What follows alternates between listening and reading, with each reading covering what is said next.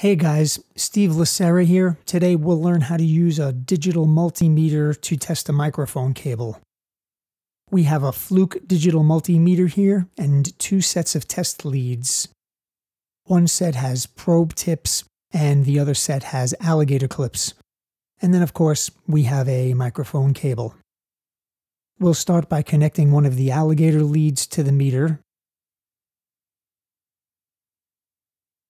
and one of the probe leads to the meter. We'll turn the meter on and set it to continuity beep. The 3 pins on a microphone cable are numbered 1, 2, and 3, so we'll need to measure continuity for each pin from end to end. We'll also test to make sure there are no shorts between the pins on one end and the pins on the other end. Here are the ends of the microphone cable. We'll take an alligator clip and we'll put it on pin 1 on the XLR male. Then I'll take the probe end and I'll insert it into the hole for pin 1 on the female end. The beeping means we have continuity, which is good. I'll take the probe and put it into the hole for pin 2, and we shouldn't hear anything.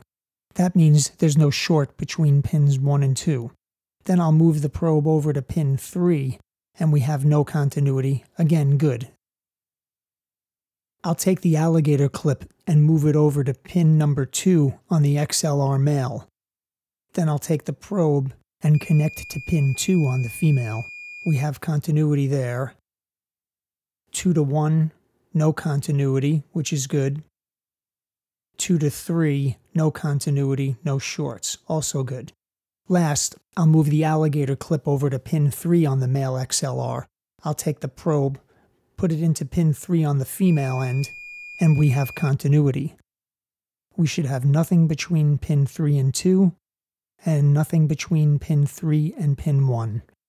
There you go. That's how to use a digital multimeter to test a microphone cable.